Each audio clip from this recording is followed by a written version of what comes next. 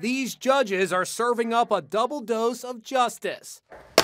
Meet Shanta Owens and Shera Grant, identical twin sisters who both sit on the bench. We're twins and court is now in session. They work in Birmingham, Alabama. Shanta presides over criminal court. How many warrants have I issued in this case? Your Honor, this is the second one. I run drug court, so I get an opportunity to really help a lot of people who are afflicted with drug addictions. Thank you. You may be seated. Shera oversees civil matters. I run something that's similar to like the people's court. It really is a people's court. You know, people are suing their friends, they're suing their grandparents. It hasn't been the easiest road for these twins. When they were only 5 years old, their dad died, leaving their mom to raise them by herself.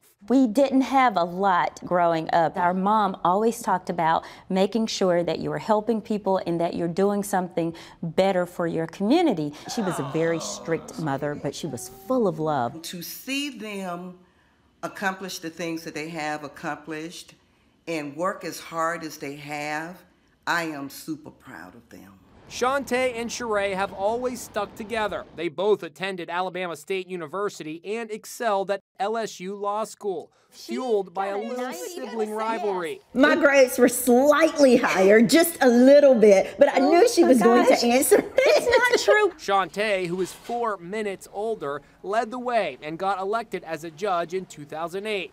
Less than a decade later, Shera followed suit and was even sworn in by her twin.